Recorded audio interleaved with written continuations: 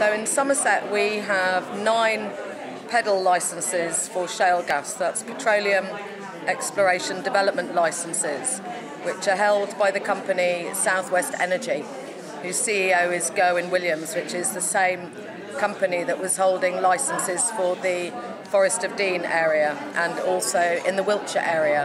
And they've decided that they're not going to pay attention to those areas, they're going to come to North Somerset instead. So Frack Free Somerset are campaigning to raise awareness in the area, doing film showings, public meetings, and we're really hoping that people will engage in the campaign, take hold of their power, realise that the people on the ground are the people that can stop this toxic industry, and come together and join with us, because we're saying no. No to shale gas, no to fracking, and no to fossil fuels.